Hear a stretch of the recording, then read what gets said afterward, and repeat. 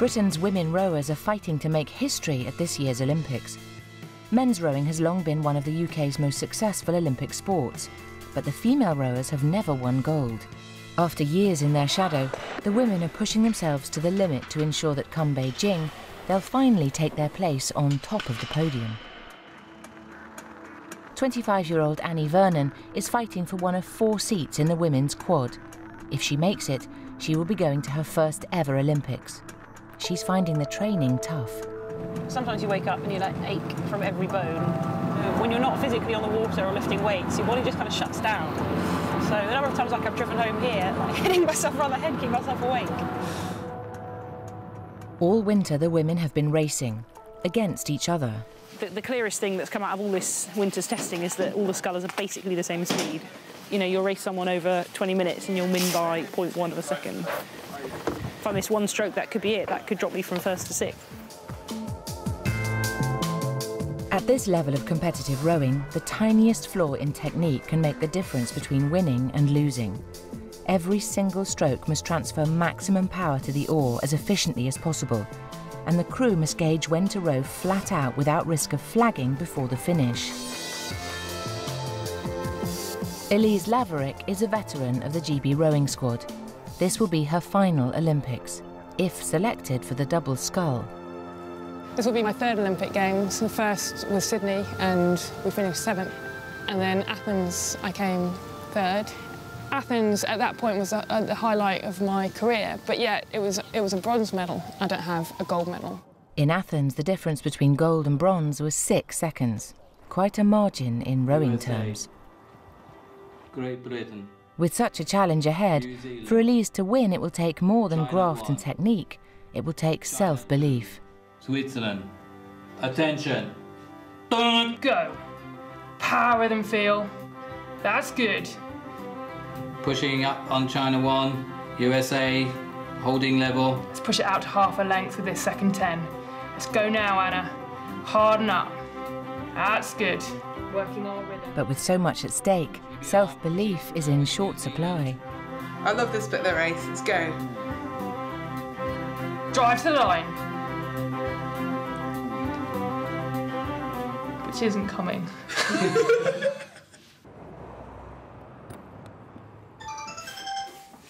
Hello. Do you put milk in, Mum, with an omelette? Oh, she says no. I will end up with a scrambled omelette, apparently. Oh, well.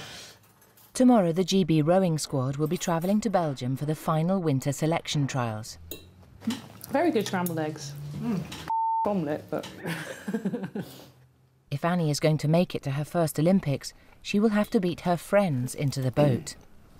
I think to get to the top in sport, you've got to be a certain type of person, which means you've got to be really selfish and you've got to be, you know, not arrogant, but you've got to be able to, you know what you want and you know how to get it. We're here to win medals and Olympic gold medals, and, you know, that's the only thing that matters, really.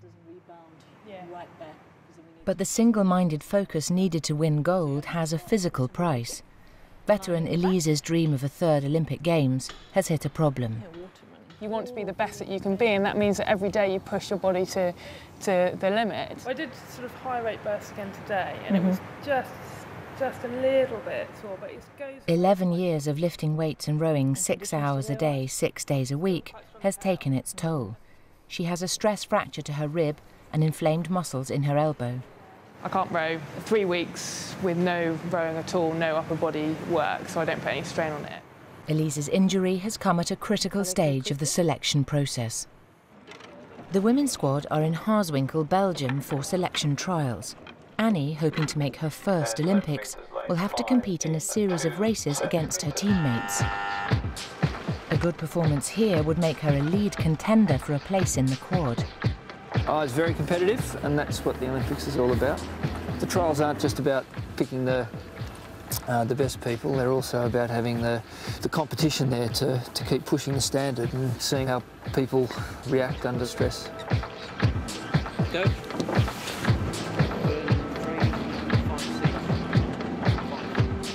But after a good showing in the first few days, Annie's had a major setback. Illness has forced her to miss the final race and her best chance to impress the coaches. I think frustrated, annoyed, off. Pretty gutted. Yeah, go to plan A. If I'd done really well here, that would have been a real opportunity to, you know, mark my claim in the quad. Oh, that's good. Something to ponder on. With the coaches close to making their final decisions, Annie still has it all to prove. Elise's hopes for a final chance to win gold are hanging in the balance. So it does gathering it up, whoa, you know, let's go. After 3 weeks out of the boat, she has to prove that she can come back up to Olympic standard. Attention, shoulders back, shoulders down, stay in the middle of the seat. Yeah, that's better, see? I've effectively put my life on hold for 4 years. I've turned up in the rain, in the snow, in the dark. I've done so many miles on the water, lifted so many weights. If at the end of the day I don't get to go to Beijing, then I'd almost feel that I'd wasted that time. Attention, stop. Better. A series of World Cups will determine exactly who makes it to Beijing. At the training camp in Varese, Olympic rookie Annie is being tested out in the bow seat of the quad. But that doesn't guarantee anything. As well as being physically absolutely wrecked and mentally really tired, you know, emotionally there's just so much pressure on everyone, and you can really feel it in the team. It is quite tough because, you know, some people get the nod and some people get the shake of the head, and, you know, it's literally people's dreams being shattered. Elise's dream of going out in a blaze of Olympic glory rests on her last World Cup race. The final push for a gold medal is the only thing between her and the end of her rowing career. I am quite worried about being indoors all day. It's going to be quite different. I wonder how long it will take for you not to look like a rower, for your hands to go to normal, for your tan lines to go to normal, and for your shoulders to go to normal. You're giving me a complex. I'm forever destined to look stupid in a bikini on a beach.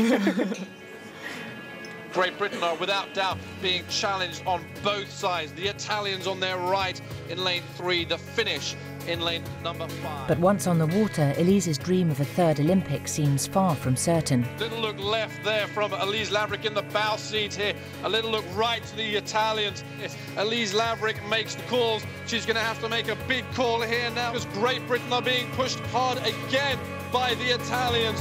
She's going to hang on. Great Britain gets the gold. Up to the line is Great Britain from Italy. It looks as if Elise will make her third Olympic Games. Annie is racing in the bow seat in the quad. The slightest slip-up could cost her her place in a crew that looks set on winning gold. What you're seeing here now for Great Britain is an awesome winter's training. Will look very, very impressive. It's one length, it's comfortable, it's Great Britain paddling to the line. At the moment, looking at this, they are definitely on song to become the first British women's crew ever to win an Olympic gold medal, and that would be fantastic. With convincing wins, Annie and Elise are selected for the Olympics in their chosen boats. Gold is one step closer, and the chance to make history for women's rowing. Obviously, I've got a lot of good memories, had loads of great experiences, but that's not enough for athletes, it's not enough for rowers, because it's all about performing at the Olympic Games. When the flag drops, the stops, which I think is quite a good saying, because it actually, everything that happens before you get to the start line means nothing. My whole career will be judged on what happens over 6 minutes. You get one chance, and that's how their life will be judged.